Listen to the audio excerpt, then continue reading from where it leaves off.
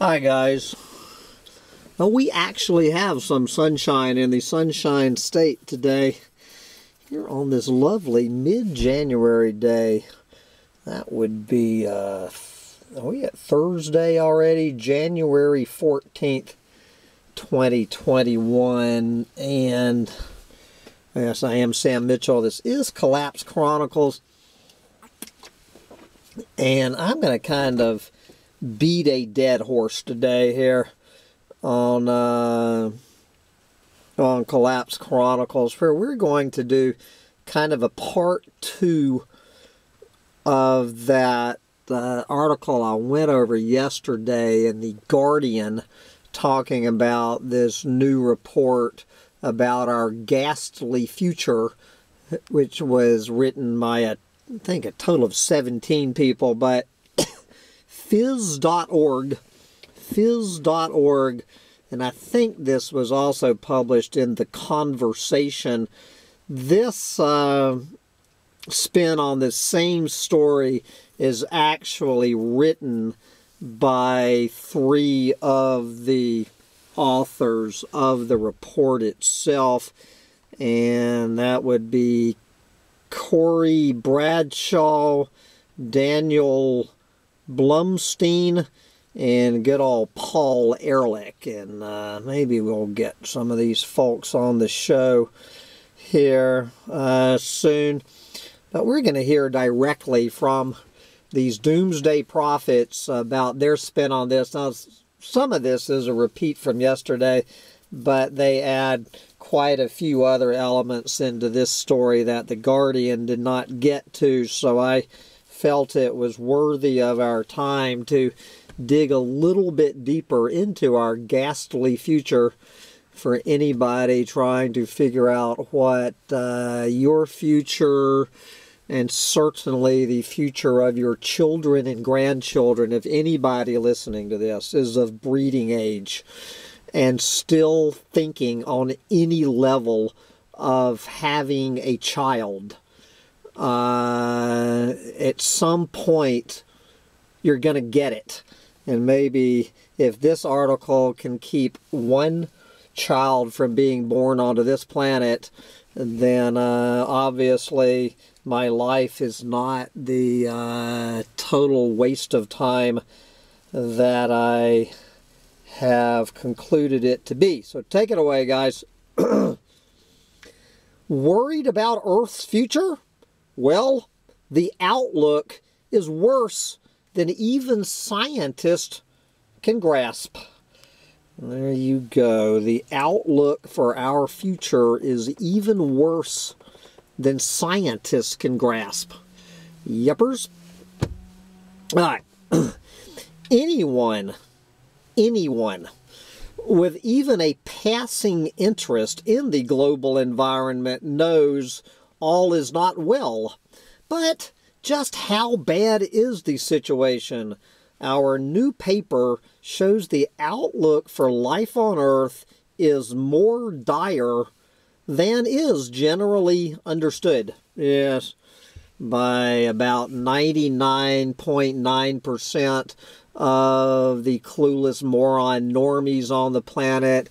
And my guess is about 80, I'm going to take a wild guess, 80% of scientists, such as that little apocalyptimist Michael man, for instance, having no clue.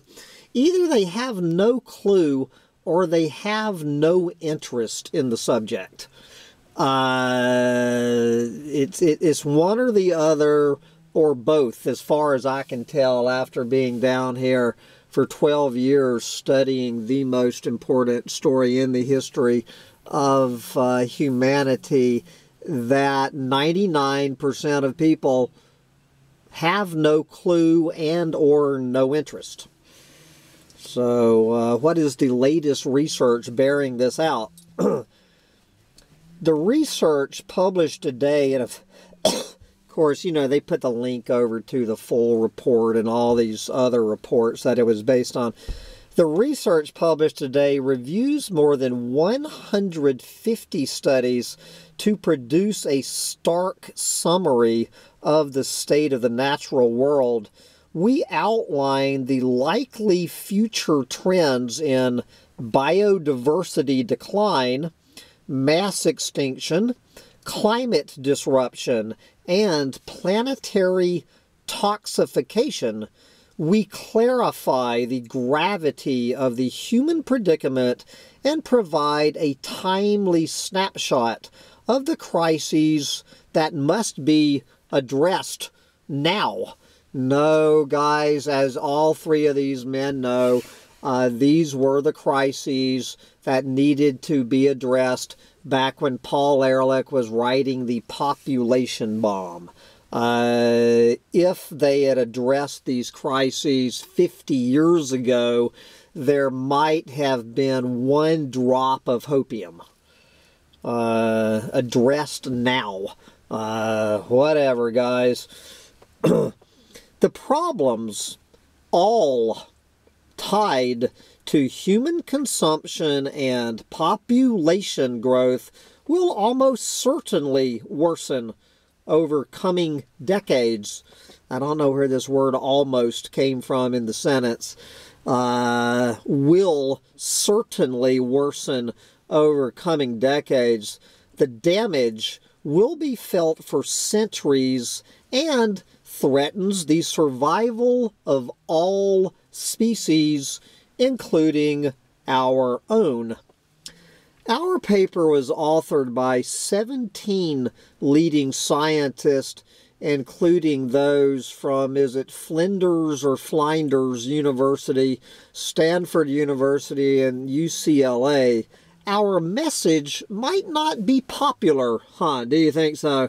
Our message might not be popular, and indeed it is frightening, but scientists must be candid and accurate if humanity is to understand the enormity of the challenges we face. First, we previewed the extent to which experts grasp the scale of the threats to the biosphere and its life forms, including humanity. Alarmingly, our research shows future environmental conditions will be far more dangerous than experts currently believe. You know, experts like Michael Mann, experts like Bill McKibben, you know, these experts who are completely in denial that they can't be that stupid. So the only thing to be said is that they are in denial, probably because they are breeders, about how doomed we are. There is no explanation for Michael Mann coming on to 60 Minutes and spewing that crap that came out of his mouth about how we're going to turn this freight train around. Yes. Environmental conditions will be far more dangerous than experts currently believe. This is largely because academics tend to specialize in one discipline, which means they're in many cases unfamiliar with the complex system in which planetary scale problems and their potential solutions exist. What's more, positive change can be impeded by governments rejecting or ignoring scientific advice and ignorance of human behavior by both technical experts and policymakers. More broadly, the human optimism bias. The human optimism bias, thinking bad things are more likely to befall others than yourself, means many people underestimate the environmental crisis. Yes, the human optimism bias. Our research also reviewed the current state of the global environment. While the problems are too numerous to cover in full here, they include, and some of these were in the I'm going to try to stick to the ones in this list that I did not go over yesterday. How about a halving, meaning that we have destroyed 50% of all vegetation biomass since the agricultural revolution around 11,000 years ago. Overall, humans have altered almost 2/3 of Earth's land surface. And again, I think these doomsday prophets need to look at their own optimism bias if they're suggesting, to me at least, that humans have only altered 2/3 of this planet. Humans, depending on your metric, like if microplastic pollution, for instance, is one of your metrics, humans have altered 100% of Earth's land and ocean surfaces. Anyway, I'm not going to sit here and get in a debate with these doomsday prophets. Okay. About 1,300 documented species extinctions over the past 500 years, with many more than that unrecorded. More broadly, population sizes of animal species have declined by more than 2/3 over the last 50 years, suggesting more extinctions are imminent. Okay, The Guardian mentioned this one, of course. About 1 million plant and animal species globally are now threatened with extinction. The combined mass of wild mammals today is less than 1/4 the mass before humans started colonizing the planet. So in other words, we have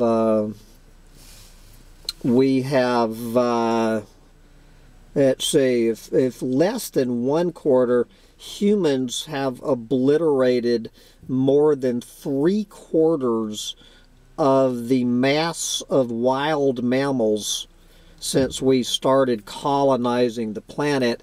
And of course, insects are also disappearing rapidly in many regions.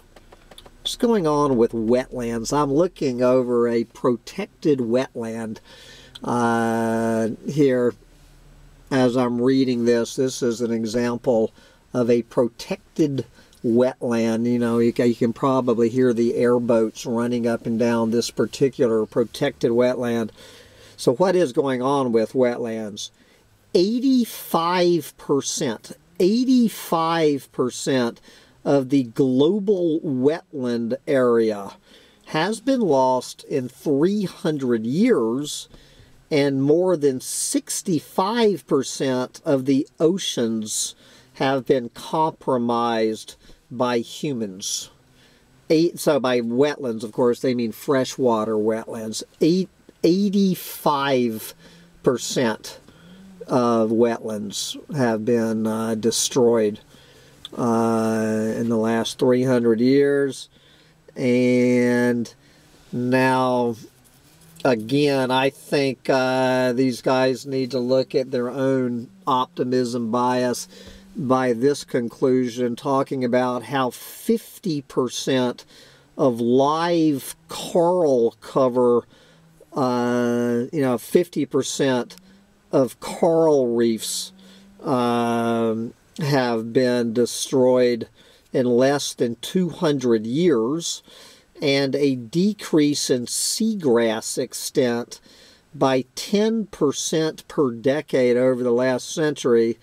About 40% of kelp forests have declined, and the number of large predatory fishes is fewer than 30% of that a century ago, which means we have obliterated more than 70%, of the top of the food chain species in less than 100 years. And we have a bad situation only getting worse. The human population has now reached 7.8 billion, double what it was in 1970, and is set to reach about 10 billion by 2050. Again, you can put an asterisk by that. I honestly don't know, guys. Where I stand on that statement. But according to these guys, the human population is set to reach about 10 billion in the next 30 years. More people equals more food insecurity, soil degradation, plastic pollution, and biodiversity loss. Then they have this beautiful little graph, this little chart showing major environmental change categories expressed as a percentage relative to intact baselines. And so I'm going to put the link to this story, and you can see in this beautiful red and blue chart how doomed the planet is. High population densities make pandemics more likely. They also drive overcrowding, unemployment, housing shortages, and deteriorating infrastructure, and can spark conflicts leading to insurrections, terrorism, and war. Essentially, humans have created an ecological Ponzi scheme. Consumption as a percentage of Earth's capacity to regenerate itself has grown from 73% in 1960 to more than 170% today. And this is talking about, the concept of Earth overshoot, that every year we're consuming more and more of this planet than the planet is able to regenerate, which is, of course, behavior of a cancer cell. This is exactly the definition of a cancer, is an organism that eats more of its host than its host can regenerate, and take a while to guess what that means for the host. High-consuming countries like Australia, Canada, and the U.S. use multiple units of fossil fuel energy to produce one energy unit of food. Then over this, how many calories do we of fossil fuel energy going into every single calorie we stick into our fat, clueless faces? Energy consumption will therefore increase in the near future, especially as the global middle class grows. Then there's climate change. Yes, humanity has already exceeded global warming of 1 degree C this century. Blah, blah, blah. Even if all nations party to the Paris Agreement ratify their commitments, even if they do that, warming would still reach between 2.6 and 3.1 C by 2100. Now, of course, Michael Mann is not an author of this study, as far as I know, because Michael Mann does, sounding like Donald Trump. Anyway, enough of Michael Mann. Let's get back to people with brains talking about the danger of political impotence. I will not make a limp dick joke here. Anyway, our paper found global policy making falls far short of addressing these existential threats. Securing Earth's future requires prudent long-term decisions. However, this requirement is impeded by short-term interest and an economic system that concentrates wealth among a few individuals. But, this whole thing, now, don't get me wrong, I am not suggesting that, these one percenters are to blame for a lot of this mess, but as they just pointed out, if you share the wealth, and we reduce the income inequality on this planet, which I'm in full support of, that just means more people will have more power to destroy the planet. It's just this income redistribution, and my way of viewing this is just planet-eating redistribution. Is all that is all it means to me. But anyway, that's another rant for another time. Okay, let's don't forget right-wing populist leaders. Obviously, the main ones they're talking about here are Donald Trump, Jair Bolsonaro, and Duterte, and Joko Widodo. Right-wing populist leaders with anti-environmental agendas are on the rise. And in many countries, environmental protest groups have now been labeled terrorists. Environmentalism has become weaponized as a political ideology rather than properly viewed as a universal mode of self-preservation. And you will see more and more of this. As people start to figure out how truly ghastly our future is, that the powers that be are going to double down on, on labeling environmental alarmists and doomsday prophets, the chroniclers of the collapse of civilization, etc., as terrorists. Clearly, this is a trend forming in the 21st century. Financed disinformation campaigns against climate action and forest protection, for example, protect short-term profits and claim meaningful environmental action is too costly, while ignoring the broader cost of not acting.